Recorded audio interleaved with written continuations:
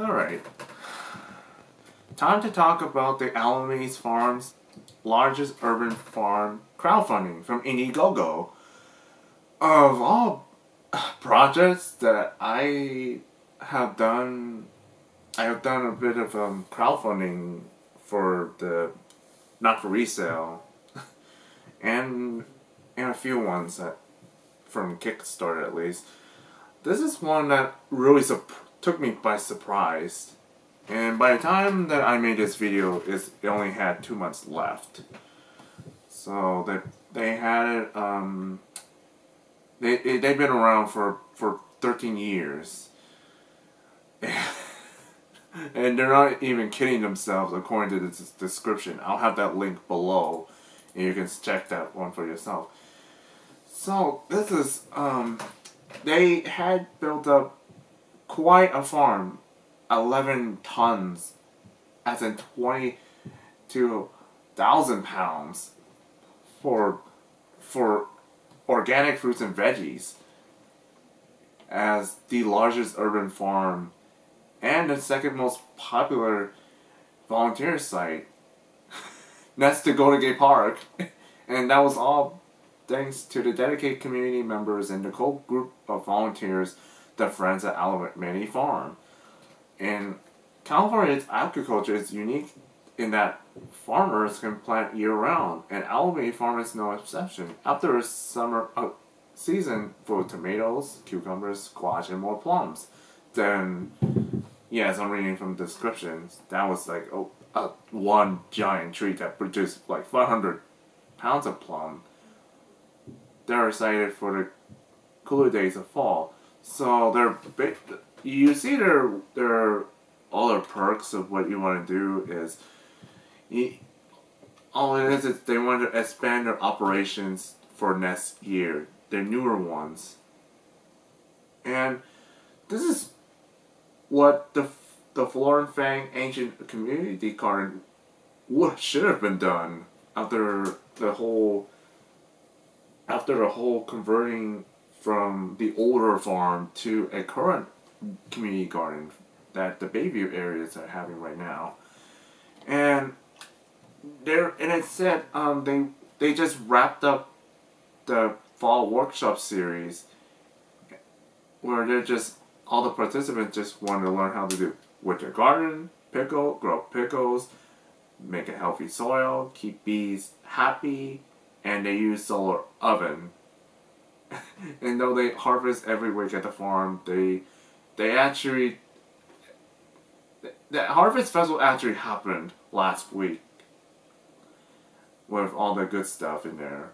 So they wanted to keep the farm growing. I mean, the biggest reason is right here, is they want to keep the farm growing and explore new methods to increase their productivity. By backing this campaign, you will help grow food for your neighbors, as well as to help us offer more opportunities for community engagement in forms of more public workdays, workshop, internships, and community events. So this is again is what the Asian Community Garden from Fang Florence would love to use the Indiegogo to do their own crowdfunding. What happens to look, I don't know anything about but I do know generally why there's lack of organic, healthy foods in terms of this instance.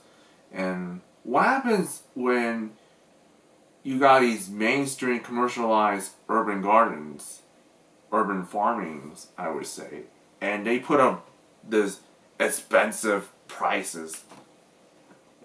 Yes, I'm exaggerating a bit, so hear me out. Hear me out before you start jumping to conclusions.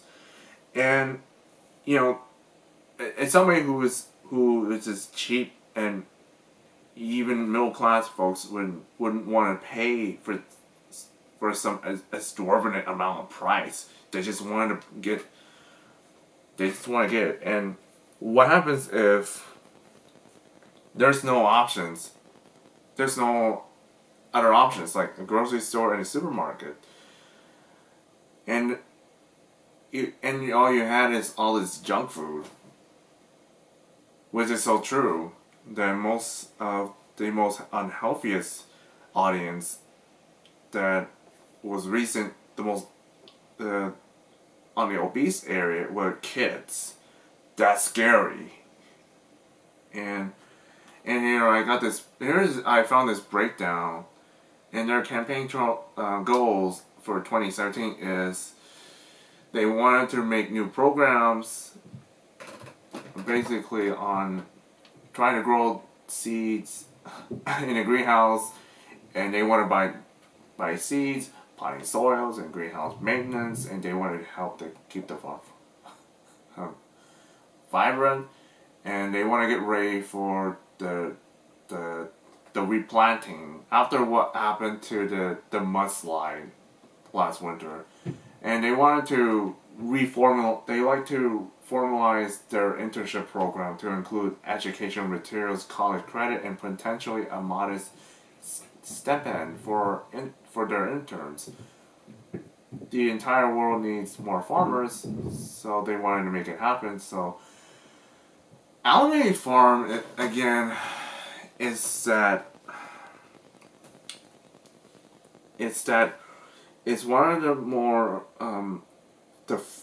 might be the first urban farms that paved the way for urban community gardens and future urban farms around the world.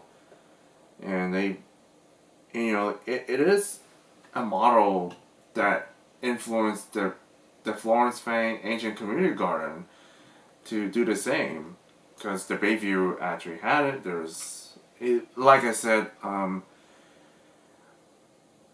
by the time I put this video, it's already been 2 months, so you can check that out and put up as much money as you can, and look at the perks first and see what you can do to help out the farm, because the farm really needs a lot of help. If it's successful, great.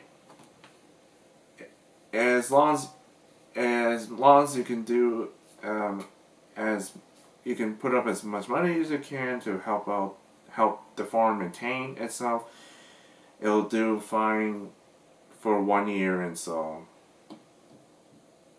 yeah, I think that's what I have to say.